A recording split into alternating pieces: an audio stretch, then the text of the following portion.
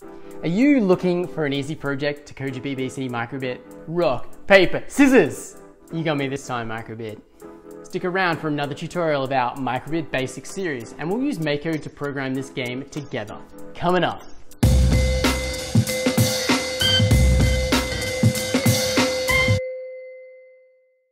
Hello world, it's the Surfing Scratcher here, teacher, surfer, programmer, and lover of learning, bringing you the goodness of learning through code. On this channel, we code projects together using video tutorials. So if you're new around here, consider hitting that subscribe button. Be sure to check out the show notes and links in the description below as I list out a bunch of unplugged activities and resources that can help you along in your learning journey. All right, let's get stuck into it. Here we are in Microsoft Makecode. Let's go ahead and give our project a name. Let's create the three shapes that we'll need for our rock, paper, and scissors game.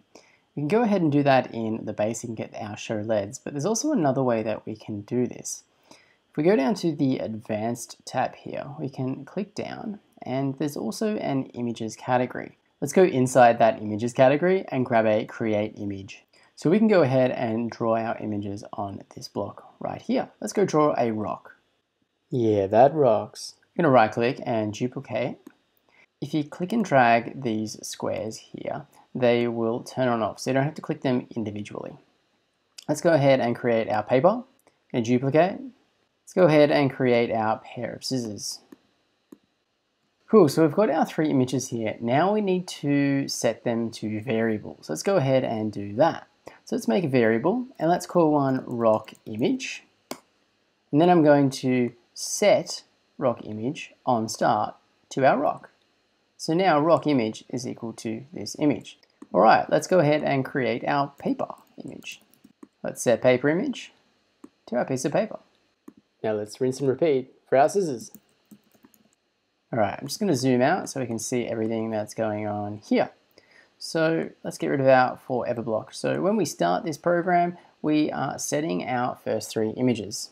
Okay, so what we're going to go ahead and do now is set up our shake. So we know that there are three options. So why don't we on shake pick a random number between 1, 2, and 3. Between 1 and 3. So let's go do that. Jump into our math. Let's pick a random number between 1 and 3. Cool, so that picks a random number, but we need to assign that to something. So what we'll need to do now is just create another variable, and let's call it my hand. And this refers to our hand if we were actually playing this game with our hand. We can set the value of my hand to that random number between 1 and 3. Let's just see how that's going. Go over to the basic category, show number, we're going to show my hand. If we go over to our simulated microbit here, we can press this shake button to simulate a shake. We see every time we press it, we're getting a number here between 1 and 3. 1, 2, let's do it until we get 3. There's our number 3. Cool. Let's get rid of that block now. What we now want to do is display the corresponding LED. So if it is a 1, let's display the rock. 2, let's display the paper image. And a 3, let's display the scissors image. Here we need some logic. Let's grab an if statement. And we want to create a statement that is true. So for our rock to be true, we want my hand to be equal to 1. It could be any number, but because we've got this order here, let's just make 1 be the rock. Let's go back over to our logic and let's get a comparison here. We want to compare what the current value of my hand is. If my hand is equal to 1, then we want to show the rock. So we need to scroll back down into our images. We're going to show the image, rock image. Cool. So the last thing we need to do is connect that if statement back into our on shake. If we press our shake and we get a number 1, our rock will appear. Perfect. Let's go ahead and set up the last two results. So I'm just going to duplicate that.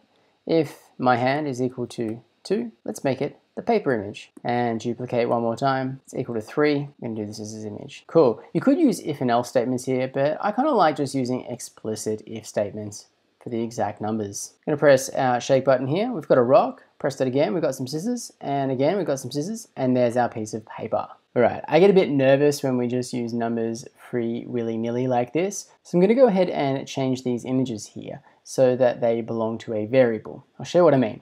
So let's go over to our variables and I'm going to make a new variable. We're going to call this rock index. I'm going to set the rock index just like when we set the rock image. I'm going to set the rock index to 1. The reason I'm setting it to 1 is because over here we have said that when my hand is equal to 1, we want to show the rock image.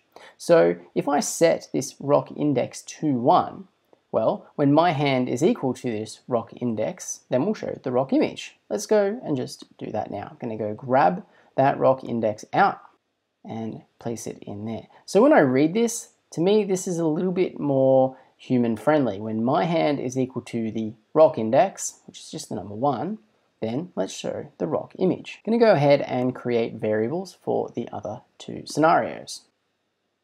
Now the word index is just another name for an integer that we use in sort of programming, a number. Let's go ahead and duplicate our variables here so we can cover all scenarios. Paper index, number 2, scissor index, number 3. Cool. This will do the exact same thing. So we press the shake, we get the rock, get in the paper, and we'll keep pressing it until we get some scissors. All right, there were some scissors in there. Awesome. Okay, we might want to set up our rock, paper, scissors game so we can play against another Microbit. We want to do some more work in our onShake method here. So I recommend that we take the logic that we've just created and place it into a new function. So we're going to refactor this piece of code. Refactoring just means like reorganizing it, just to create a little bit more order.